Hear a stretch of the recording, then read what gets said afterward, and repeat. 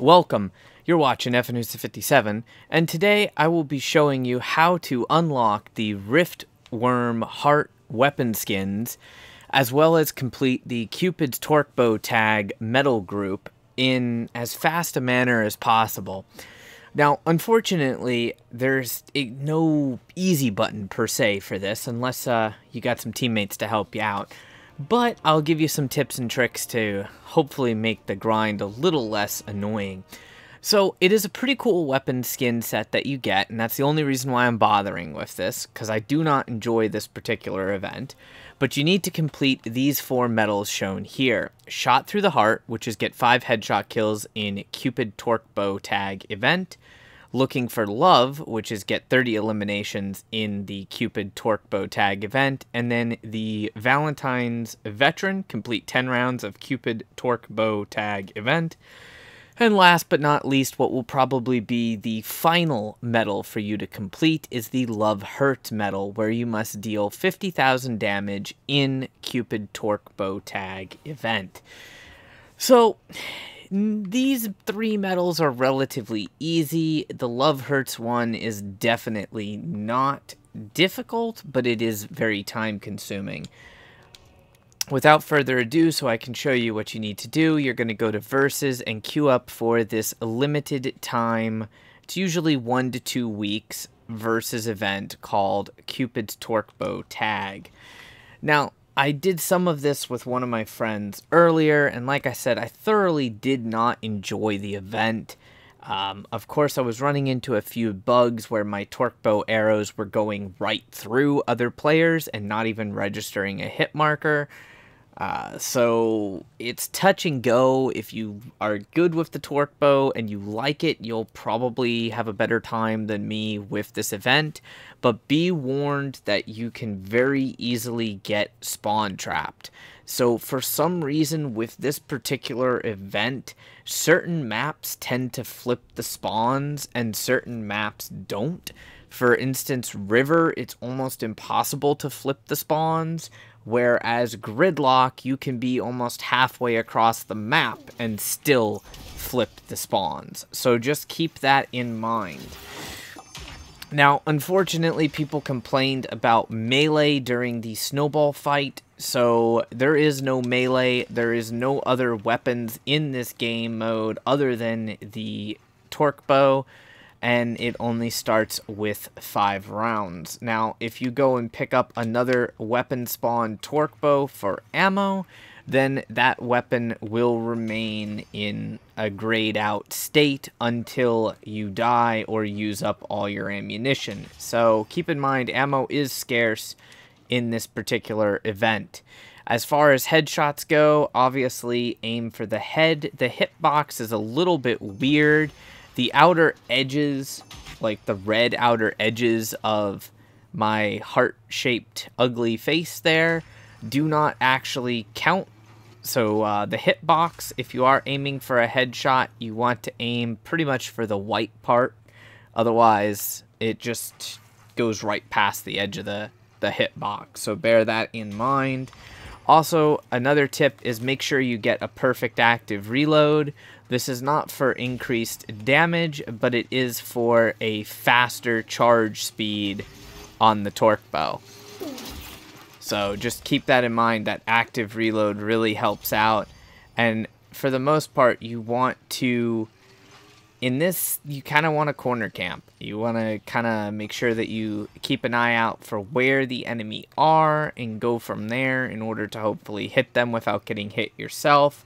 Obviously, communicate with your team. If you do have the opportunity to mark an enemy, mark the enemy, and you know, this way your team will know where they are, and it does help out.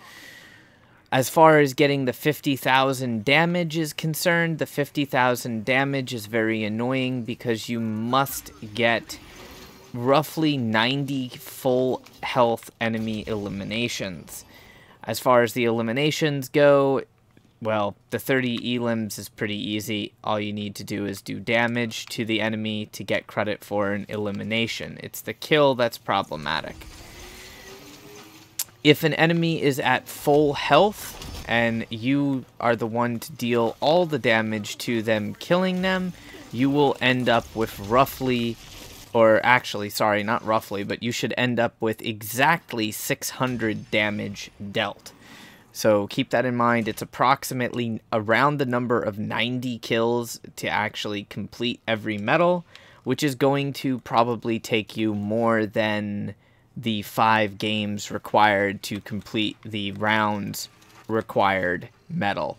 Unfortunately, that is a very frustrating situation to be in. It may even take you over 100 kills depending on how much damage the target has sustained. Dealing damage like that, where I got a hit marker, if my teammate killed the enemy, that would count for the elimination. That does count for damage dealt, but obviously that's just going to be a portion of the damage. That's not actually going to be the full damage like that, where we now unlocked the Love Hurts medal.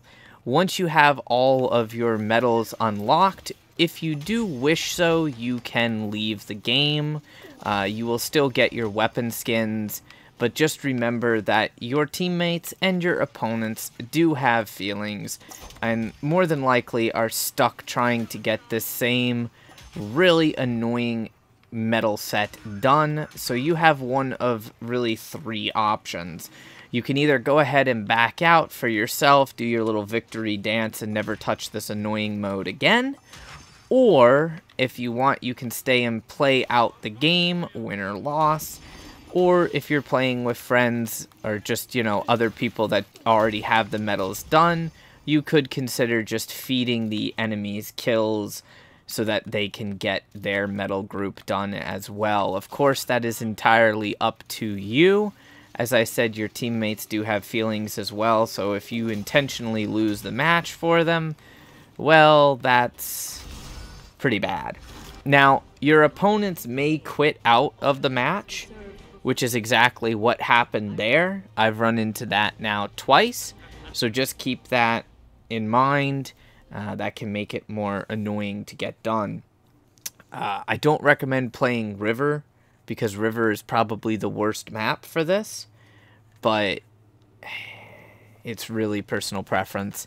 I would also recommend you bring a friend so you can communicate. As you see here, the medal group is completed, and we have all of the Riftworm skins. If you wish, you can use this event mode to farm the versus event medals for headshot kills and the versus event medals for like rounds 1 eliminations and things like that, because this is pretty easy to get the headshots in.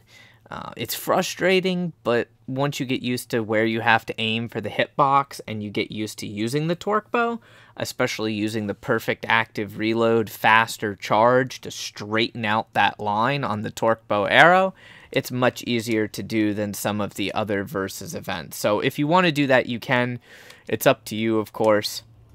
Let's take a look at the Riftworm Heart skin, because I always do showcase the skins for the guns. And it's actually a semi-animated skin. So it does look a little bit plasticky, but there is actually a beating heart with, somewhat to a lesser extent, but definitely noticeable blood flow on the weapon. So maybe not the best skin in the game.